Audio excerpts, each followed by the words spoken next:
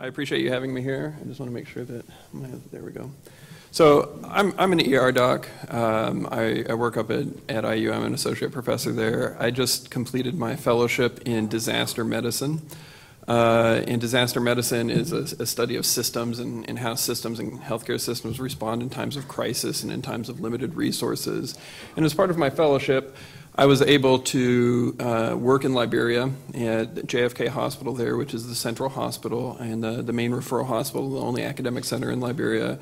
And I was there during the initial phases of the outbreak in Monrovia, and I took care of the first patient that showed up at JFK Hospital. And so I'm going to talk a little bit about my experiences there, a little bit of an intimate talk on some of my friends who dealt with the patients there, and then just to talk a little bit about some of the lessons that I think I was able to garnish from a disaster perspective and from a systems perspective there. So the only financial disclosures I have is that I'm a special consultant for the Indiana State Department of Health in their Ebola response plan. So I like to start these talks a little bit just a background of the country of Liberia, just so we can kind of get a sense of what it's like over there and some of the challenges that Liberians face. And so some of this might be review, and people tend to know a little bit about the country, which was founded by freed American slaves back in the 19th century. The motto of the country is "The love of liberty brought us here." It's a very, has a rich cultural history.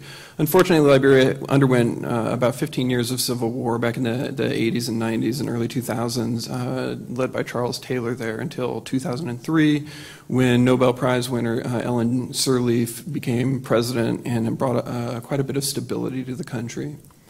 Liberia is obviously a tropical country. It's a country of about 4.5 million people. And about 1.2 million of those people are in the capital city of Monrovia. So I kind of equate it to Indianapolis, where I'm from. It's about the same size of Indianapolis, and kind of has the same population. And so when I think of Monrovia as a city and the challenges they face, I like to think of how my city and my community would face some of the same challenges. In 2008, they did a survey, and there were 168 doctors in the entire country of 4.5 million. So my healthcare system, I'm not sure what kind of healthcare systems you guys tend to work in, but my healthcare system alone has more doctors than the entire country of Liberia had in 2008. So when you go to Monrovia itself, you're greeted with a lot of images and a lot of scars of the war. And so when you're still there, there's a lot of buildings that are still shelled out and bombed. The picture on the right there is a 5-star European-style hotel in the central part of the city. It's the highest point of the city, and it's still been abandoned since the war. There's a number of slums that are crowded, that have zero infrastructure. There's no running water, no electricity in some of them. The main parts of the city, the more industrious parts of the city, do have electricity. They do have running water, but there's daily power outages. There's daily fires in the city, and there's daily challenges to living. There's not a whole lot of grown crops there in Liberia, so most of the food gets imported. So most of the food that people eat in Liberia, in Monrovia in particular, has to be imported from Western nations. There's the picture up at the top left is a picture of one of the larger slums, and we'll talk a little bit about how Ebola has affected that. And then the bottom left picture is just a scene from one of the general marketplaces there in the city of Monrovia. So I worked at JFK Hospital, which, like I said, is the primary referral center and the only academic medical center in Monrovia. It was built back in the 1960s by a grant from the U.S. government. It's named after John F. Kennedy, obviously. And it was meant in the 60s when it was built, it was meant to be a referral hospital for all of West Africa. And at the time, before the war, it actually was used by heads of state in the region. They would send, if they were sick, they would go to Liberia to be taken care of here. And it was kind of the crown jewel of healthcare in West Africa at the time. Since the war, obviously, it fell into disrepair. A number of doctors expatriated and left the country, and the ones that stayed behind tell really tragic stories of things that happened in their hospital during the times of the war. You can see the bottom picture there is a picture of the main hospital, and they tell stories of how machine gunners would sit on the top floor and kind of spy out over the city and shoot people in the streets from up there. The hospital itself is about 800 beds. The main hospital is about 800 beds. The facilities are a little bit in disrepair, and they only have about 200 or 300 beds in use right now. There is a maternity hospital, which is in much better condition on the same campus. And there's a nursing school as well as a PA school, and they also take a number of medical students from the University of Liberia on campus to take care of patients there. And they just started a medicine residency 2 years ago there. So the work I did in Liberia was all around the systems issues, and at JFK we were trying to get the administration to start thinking about better ways of decision making and resource utilization in times of crisis. And in the times of crisis at this hospital were basically all of the time. They reported daily power outages where the generator would fail in the backup when the city's power would go out during the dry season. They would have lack of water, and just a couple of examples of things that we encountered in there. I work specifically in the emergency department, setting up a critical care unit in their emergency department, and we trained them on the use of their first 4 Philips electronic monitors. So this was a big deal to them to have 24-hour monitoring of patients. The nurses in the emergency department, before we got there, would carry around about 5 pairs of gloves with them, and that was their ration of gloves for the day. So they had to make decisions on a day-to-day basis on which patients they would glove up for, which patients they would just touch with their bare hands and wash after. And then a lot of times they didn't even wash. It was just kind of a, the culture there that hand washing wasn't as necessary of a thing. They did have 4 ventilators there. They had respiratory therapists there, but their 4 ventilators, they only had 1 power cord. So one of the most significant things I did on my second trip back was actually bring more power cords. I feel like that's the biggest impact I actually made on healthcare in Liberia was bringing some extra power cords. And because of that, and because of the respiratory therapy coverage, they had to make decisions on who to intubate and who to not intubate and how to make healthcare decisions that way. They had no CT scanner, for example, there. I was able to do a little study there on the number of patients that came through the emergency department, and just to highlight the types of patients they see. About 50% of the patients who came into their emergency department were there for infectious symptoms.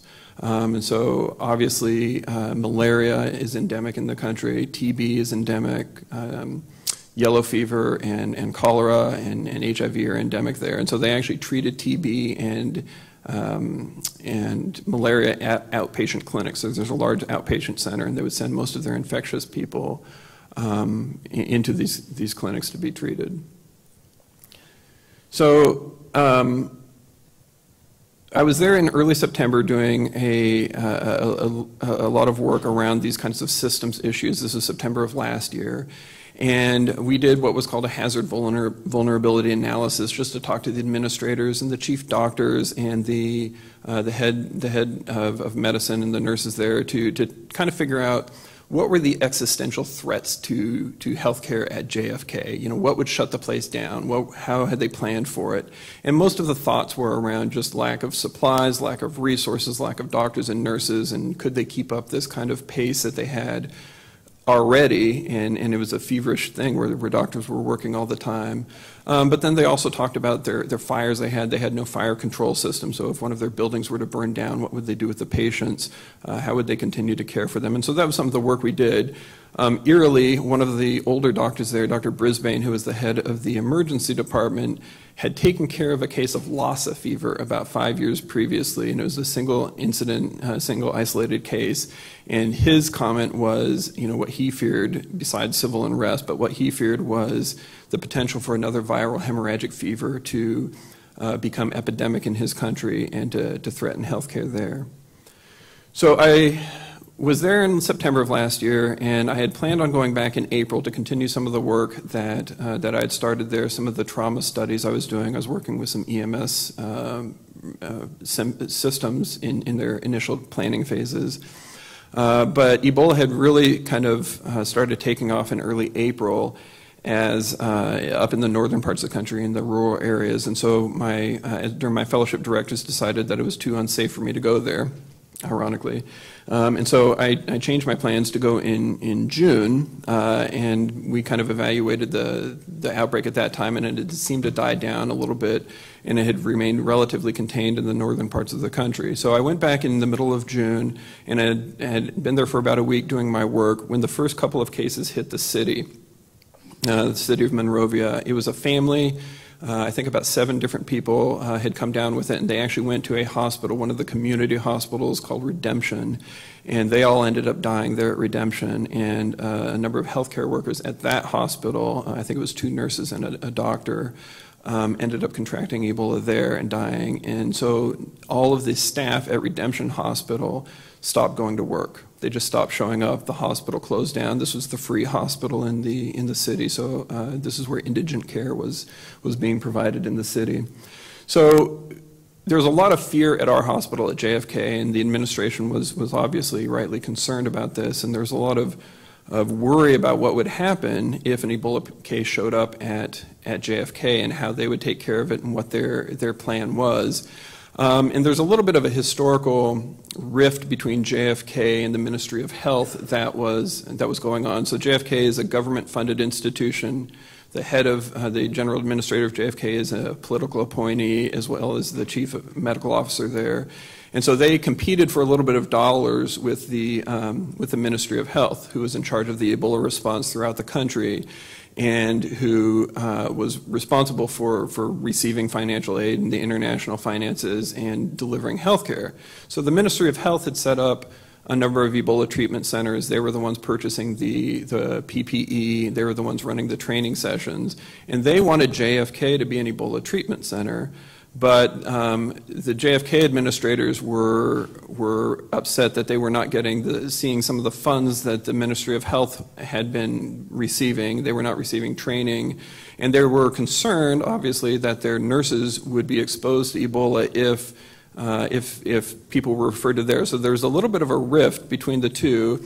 And JFK had kind of made a little bit of a nearsighted plan just not to come up with a plan. And their Ebola response plan was, if anybody with Ebola shows up in our hospital or at our gates, we're going to refer them to one of these ministry treatment centers. So I showed up to work one morning at about 7 a.m. I went over to the emergency department as I normally did. And I ran into one of my young doctor friends there, Dr. Ireland, who's a recent graduate from their residency program. And he was concerned, he was agitated, he was sitting on the phone trying to call people. And I asked him, I said, Philip, what's going on, what's wrong? And he said, I think there's an Ebola patient in our emergency department. And I think they've been there all night. So the story is this, that about midnight the night before, this patient had been brought in by his wife, and the wife had told the doctors and the nurses who received him in the middle of the night that the patient was having a malaria exacerbation, a malaria episode, and that he was sick and he needed to come into the hospital. And so he had sat in this emergency department for about 7 hours, being evaluated by the NPs and the intern who was on call that night and the other patients around him.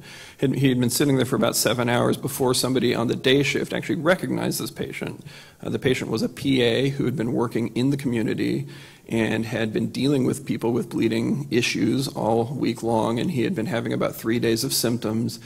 And the wife actually had lied to get him into the emergency department. They knew he or suspected he had Ebola, and so they lied to get him into JFK, where they thought he would be cared for most appropriately.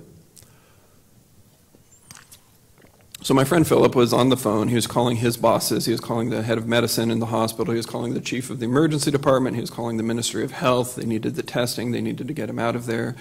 And I said, Philip, is this guy in isolation yet? Is he still in the emergency department? And Philip said, I haven't even been in there yet.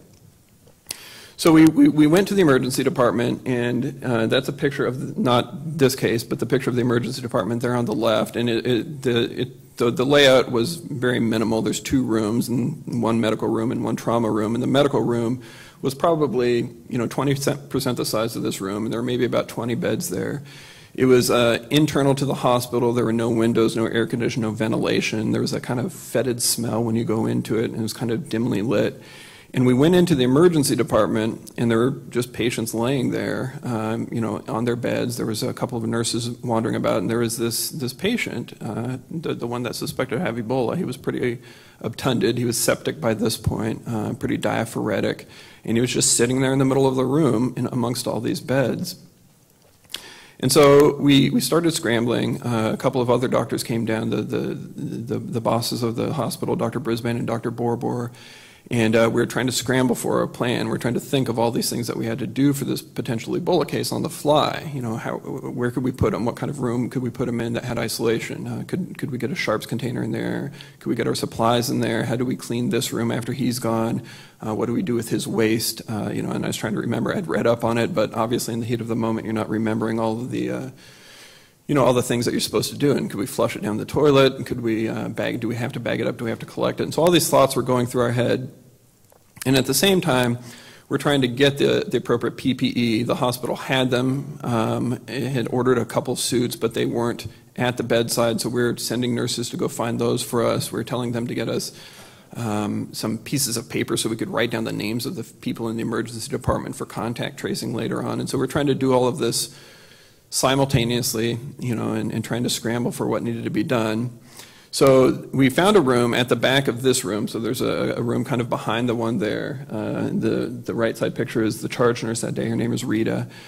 She was immensely helpful during all of this. And we found this room that we wanted to put the patient in. And so a couple of the doctors gowned up, and they actually called in 2 janitors to gown up and help help move the patient. And I don't think these janitors had even ever worn latex gloves in their lives. 2 young men, probably about 18 years old. As the only white person in the room, they would not let me touch the patient. They said they don't want an international incident, so they refused to let me within a foot of the patient. But so they gowned up as best they could. None of them had ever worn full protective equipment before. These 2 janitors were obviously scared. I think everybody pretty much knew at this point what was going on. Most of the nurses had abandoned the emergency department. Most of the patients, if they could, had left with their family. And so they had all kind of gone out of the room. And they tried to push the bed that this patient was on, this big, large iron bed, into the isolation room they were going into, but the bed was too wide for the doors to get into the isolation room, so they had to abandon that, and 4 of them lifted this patient up. Everybody was sweating profusely. Their masks were kind of slipping down. They were just lifting up the mattress, but then the iron bed was in between them, so they couldn't quite lift the mattress over the iron bed, and they ended up having to put the patient on the floor and physically scoot him into the room. And during all of this, he started having agonal respirations, and so one of the doctors was on the floor with him in the isolation room once they got him in, trying to mess with his airway. And the janitors in the meantime were trying to come out of the room with all of their gear on, and I was yelling at them to stop and not touch the walls, and I was trying to pantomime to them how to take off their PPE without contaminating anything. And the patient ended up dying pretty much quickly right after, and everybody was able to come out of the room, drop all their PPE in the room, wash 3, 4, 5 times, and kind of go from there. So that patient died pretty quickly. And so after that, we did end up testing him. He was positive. He stayed in the emergency department for about 9 hours before the ministry could remove the body. One of the primary things we tried to do was contact tracing. I was hitting up Rita pretty hard. I said, you have to give me every name of the patient that was in there overnight. We have to identify the patients, the family, the nurses. And no matter how much I hit her, I would get a list that was a little bit bigger each time. But those 2 janitors' names were never on there. So even to this day, I don't know their fate. I don't know what happened to them. They were intimately involved with this patient's movement and care, but they were lost to follow up essentially. We did, the rest of the time I spent at the hospital, we essentially enacted, within a 5-day period, we enacted an Ebola containment plan. The mainstays of this were to lock down the hospital, to basically limit entrances to 3 different entrances, and put a triage station outside of each entrance where the nurses would basically question each patient and take a temperature. And so we came up with a rudimentary Ebola screening process, and it was difficult because most people were there for malaria checks or TB checks, so half the people coming in had a fever. And then we would put them in a little ante-room if we were concerned about Ebola, where a doctor would evaluate them, and then if they were positive, send them to one of these ministries' Ebola treatment centers. So I think during the week I was there following, we were able to successfully screen away about 4 or 5 patients who were trying to get in to the Ebola treatment center, or to JFK, and send them to one of the Ebola treatment centers. And so I consider that a success on our part. And then we encouraged them to have basically incident command type of structure. We wanted them to have one focus of decision-making authority where people could come in and they would be able to meet on a daily basis. They would have meetings with the nursing staff, they would have meetings with the Ministry of Health, they would have meetings with the doctors, and everybody was on the same page. And so we tried to enact some of these incident command type of decision-making rules around them. And then I just spent the rest of the time doing educational work. I gave Ebola talks to janitors and to laundry service people and to the nursing school and to the doctors and to the nurses, and just tried to kind of really raise the level of awareness and education before I went back. So this is my friend Dr. Sam Brisbane. He was the head of the emergency department. He was 73 years old. About a week after I came back, I got a phone call that he tested positive for Ebola and he ended up dying. His family's in Toledo, Ohio. I met his wife. I got to go to his memorial service. This is Dr. Borbor, who was the chief of internal medicine. He ended up dying. And then this is my friend, Philip Ireland, who was one of the first to receive the ZMapp treatment. And this is him walking out of Ebola treatment.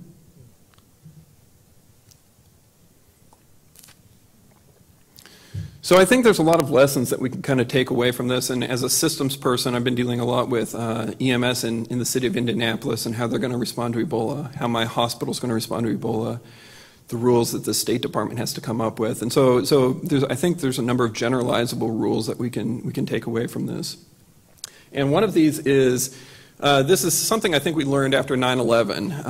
After the big terrorist threats and everything, we spent a ton of money in this country on some very focused responses and very focused rules. Like there's charts in my hospital to this day on how to recognize smallpox and how to recognize anthrax, and we spent a lot of money on some very focused types of issues. Where I think the response now has to be a generalizable response. Whatever we're doing for Ebola, we have to be able to say that this kind of thing can be used in other situations. And so some of the responses that we have to Ebola are going to be the same kind of responses we have when the pandemic flu hits us. And so the general levels of awareness and training and decision making, I think, are things that we can use in our day-to-day lives and our day-to-day operations, because we do deal with bad things in our hospitals. We deal with tuberculosis, we deal with the enterovirus, we deal with HIV, and these things are daily threats, and there's any time a new epidemic can come. And so I think we can use this Ebola opportunity to prepare generally as a hospital system.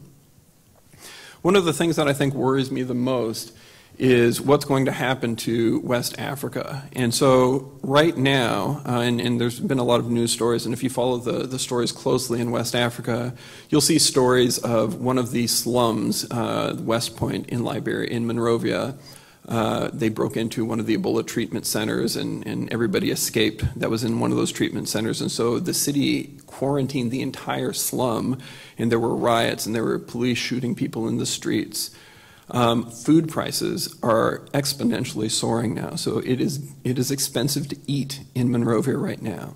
All the school systems are closed down, so there are years of education being lost in Monrovia right now. Excuse me, I have a dry mouth.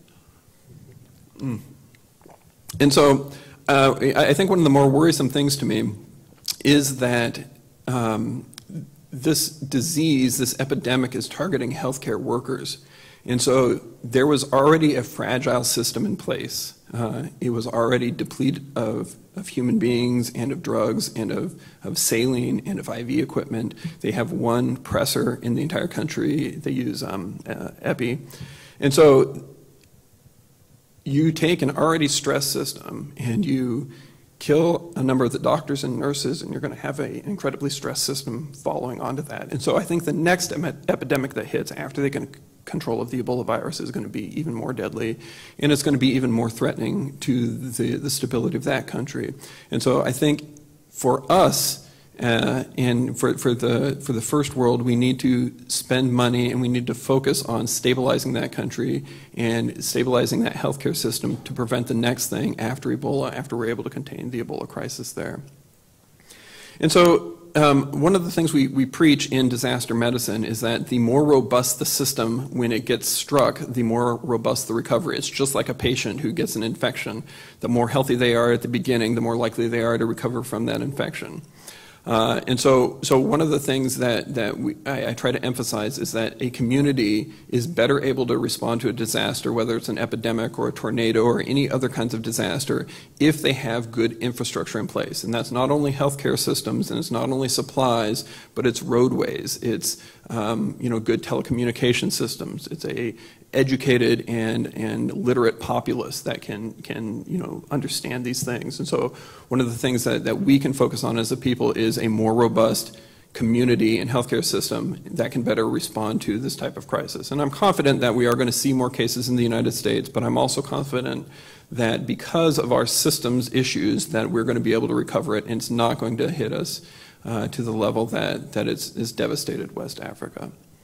And my final point is, these are our friends. These are people who are intelligent, and they're facing very difficult times. So, thank you very much.